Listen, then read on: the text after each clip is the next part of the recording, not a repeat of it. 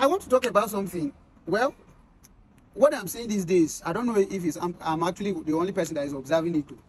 But these days, if you want to trend, it's a church, men of God, God, Jesus, church. And if you just want to trend now, go online, open a page and start insulting church, insulting ministries, insulting what they do, insulting the practices, the practices and everything that is happening in the church. Well, I just want to give a little word of advice.